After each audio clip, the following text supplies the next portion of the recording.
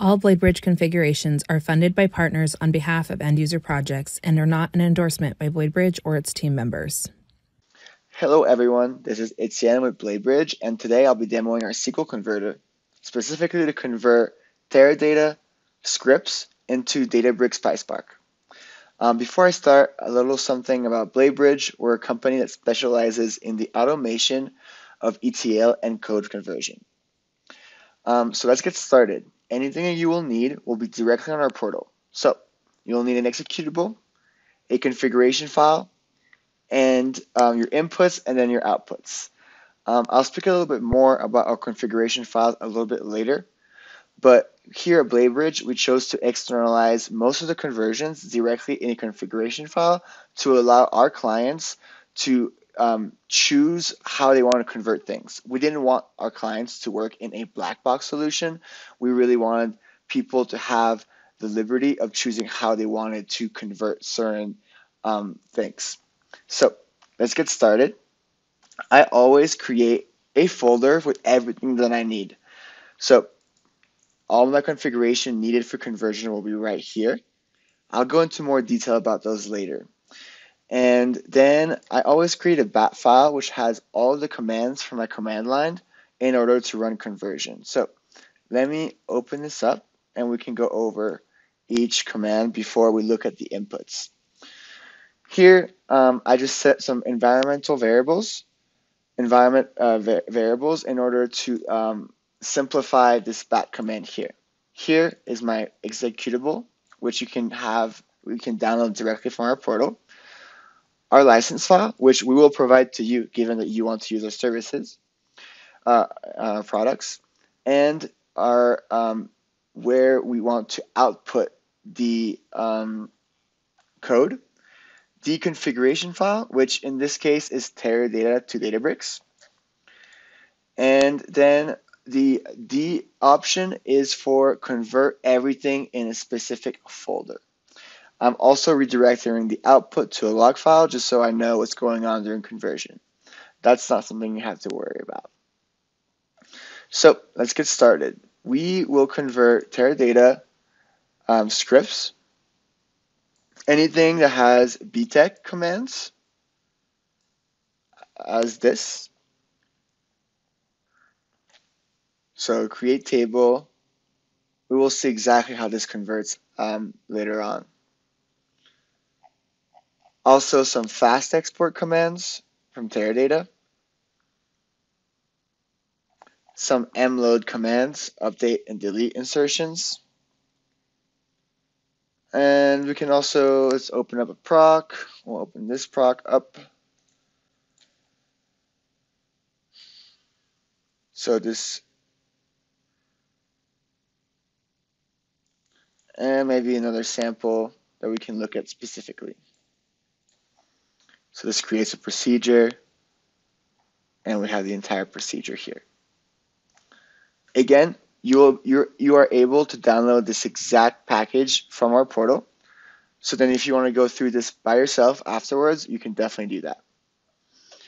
So with my bat command, I just go to my command prompt, and all I need to do is call this bat file that I've created right here.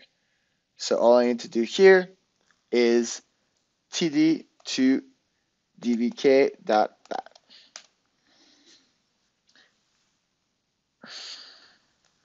And here we go.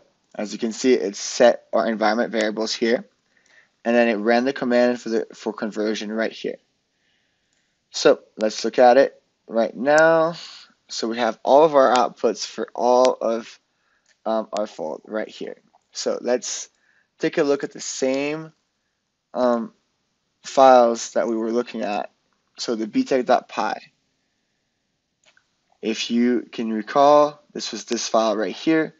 We created a table with a primary index, and we had other commands here. This was converted to this, where we created a widget for our file location, and set our user, and here it is, the create table.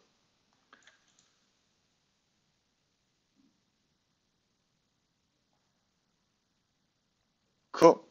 Let's move on to the second one, the fast export.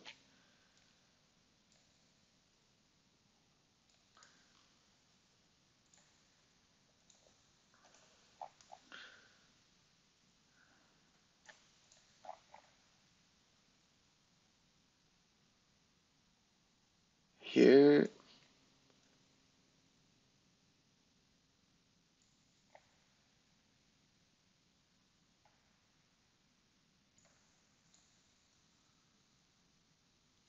So we are creating widgets for the file locations in this specific example. And here we are, our SQL script, our hello.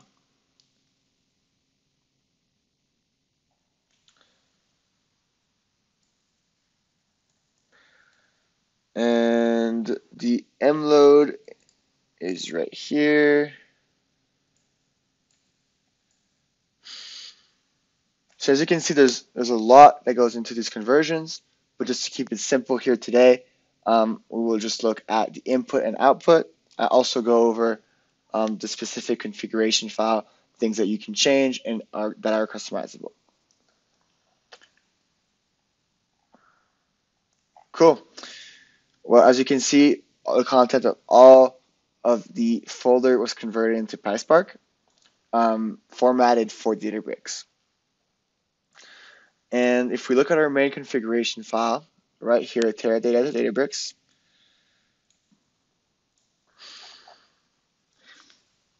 we will see that we have a consolidate statements. This will consolidate all the variables declarations to the beginning of our file. Hence why in our output we had all of our, so as you can see here, we have our mload, and then we consolidated at the very top all the widgets. In this case, it was only one at the top. Same thing happened for the BTEC and the fast export. This was customizable. This is due to this specific command that consolidates all the variable declaration at the beginning of our output file.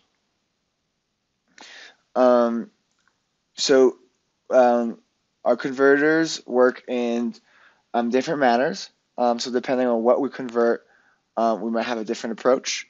But all of these mostly have a pre-scan routine, which will scan the code, take the things that we need in order to store them, and then later convert in the conversion.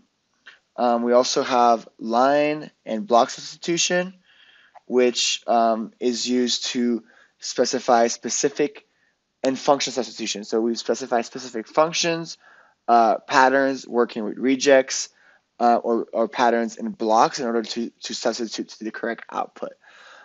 We also accept inheritance. So our file will inherit the characteristic of other files. So a good practice, and what most of our clients do, is that they will inherit from our out-of-the-box solution, and will add on top of it or override some things that they wish to change. So this is all that I have for you guys today. I hope that you guys learned a lot, and you want to learn more about our BladeBridge products. So thank you, and have a good one.